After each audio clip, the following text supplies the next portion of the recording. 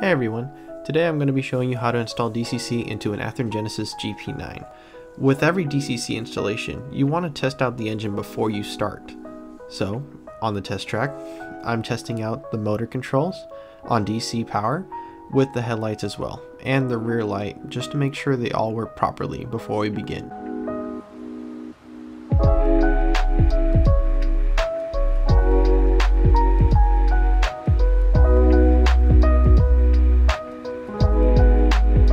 This DCC installation is a little different, however has the same properties. Basically what we're doing is a decoder swap, meaning that we're bringing a decoder from one model to another. Now this model that currently has the Tsunami 2 does not have the detail parts or is missing parts, and the newer model does have this, so we're going to bring the decoder over to the newer model. To open up the Athearn Genesis GP9, all you have to do is remove the coupler boxes. There are two Phillips head screws. Once you remove that, you'll be able to open up the shell. Sometimes the shell gets a little bit stuck on the plow. All you have to do is just pry a little bit open with your fingers and you'll be able to open it up.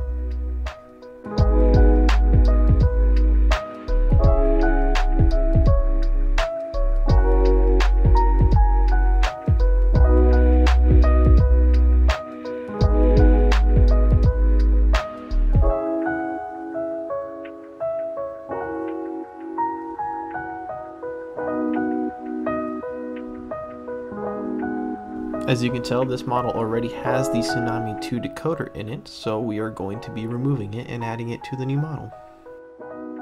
This is the diagram that we're going to be following. This diagram is from Tsunami or soundtracks.com, and we're going to be installing with 1.5 volt headlights. Now I know these are 1.5 volt headlights because they're from Athearn Genesis. At this time they used to make them with 1.5 volt headlights. Now some of them will have LEDs and they'll be labeled on the box if they're LEDs. This is a Tsunami 2 EMD PNP type decoder, so it's going to be a board type just like you see here. I do want to mention that this is how the lights will be installed, and I'll show you down the road how they're going to be installed with the 1.5 volt lead, as well as that little F on the left side of the board indicates that it is for the front of the locomotive. Today I'll be using a Weller soldering station. I can't find the actual name because this model and type is discontinued. I bought it over 5 years ago and it works perfectly fine. This is the new model. Opening is the same way as before. All you have to do is remove the two coupler boxes and you'll lift up the shell.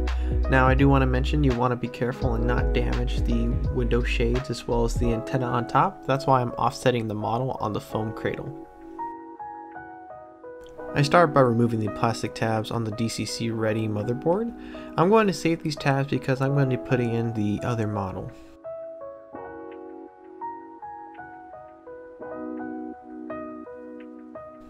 You don't have to save these tabs at all.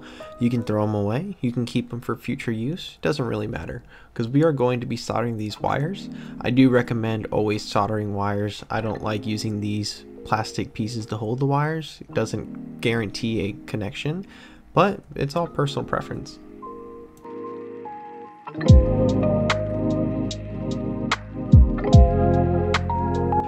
After removing the plastic pieces, we're going to be preparing the wires to be tinned. Now we want to make sure that none of the wires got damaged, so just make sure no insulation is damaged, ripped open, or the wires, you want to make sure that they also have a good amount of wire left. So if you only see one strand left, go ahead and cut off the end and strip the wire with some wire cutters.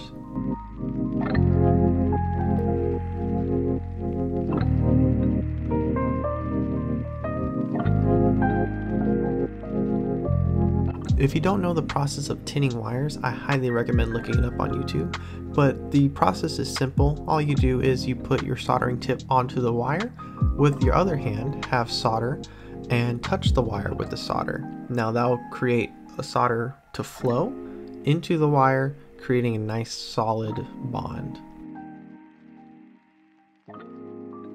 Don't forget to tin the headlight wires as well.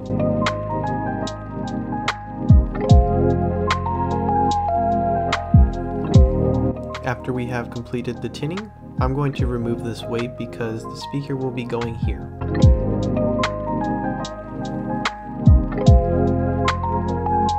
Now we can move on to removing the decoder from the previous model. I'm going to be using the soldering iron to heat up the previous solder and using tweezers to remove the wire.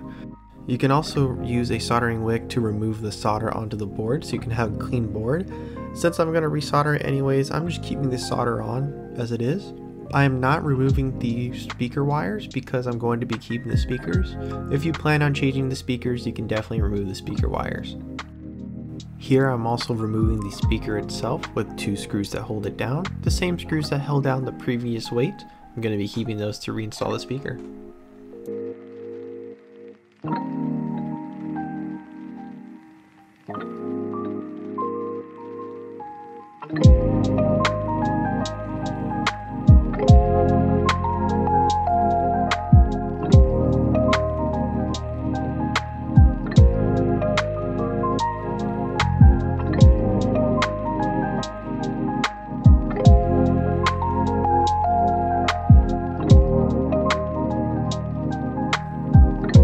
Now that we've removed the decoder, let's bring the new model in. Taking a look at the decoder, if we want to wire this engine correctly, we got to know where the wires go. So the red wire from the motor will go here, and the black wire from the motor will go here. Motor positive, motor negative.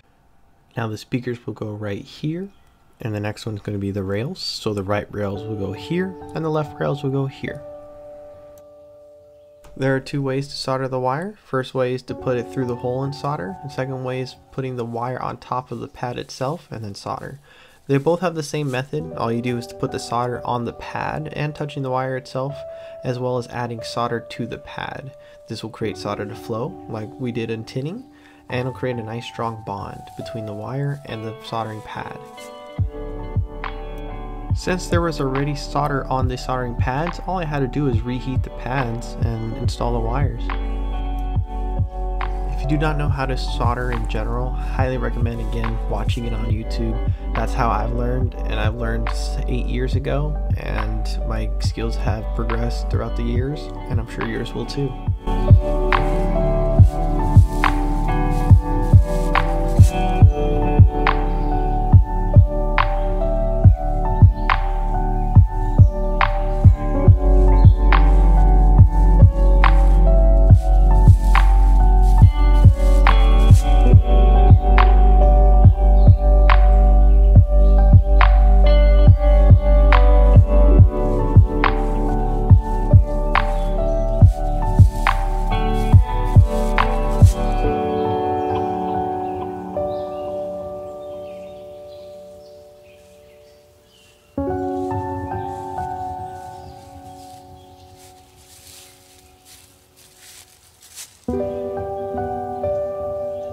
I noticed the board was almost touching the speaker, and the speaker outside is metal. And I don't want to create any problems for the future, so I decided to use electrical tape to isolate the board from the speaker.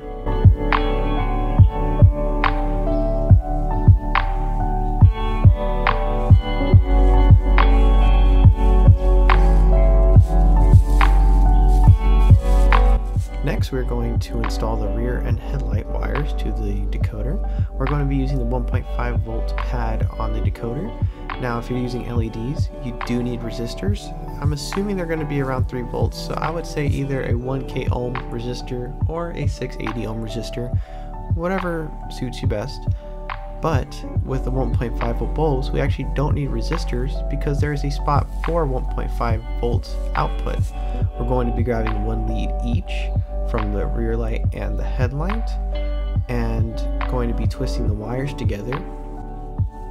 We're going to be installing the twisted wires here, that 1.5 volt pad, and the headlight and rear light wires respectively on these pads right here. You can also look back at this diagram to help you wire the headlights.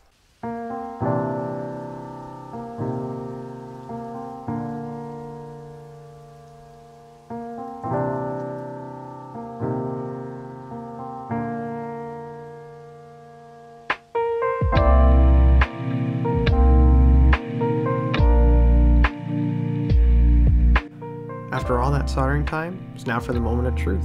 We're going to be putting back on the shell, reinstalling the coupler boxes.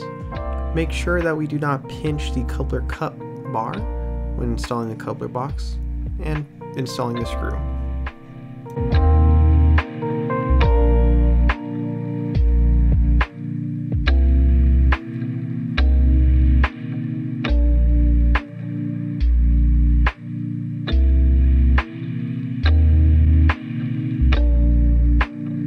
Time to test out the engine on the test track.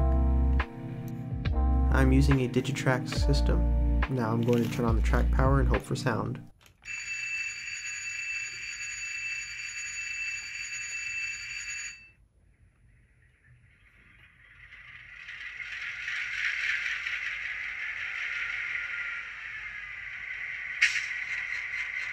If you are not getting sound, you want to make sure you check your speaker wires, or maybe the speaker's going bad, you want to change out the speaker itself.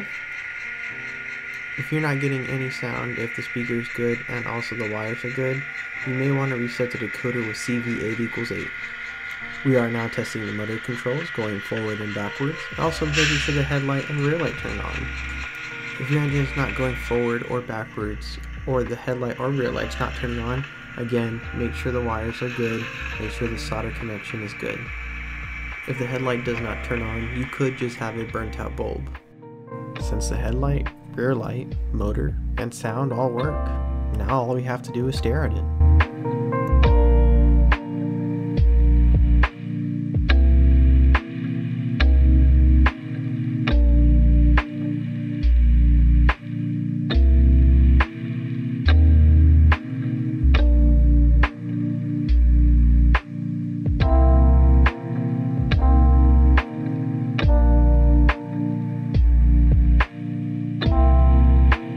Thank you very much for watching my how-to video on DCC. I'll be doing more in the future. If you have any feedback, comments, questions, please leave it in the comment section below. Until next time, see you guys then.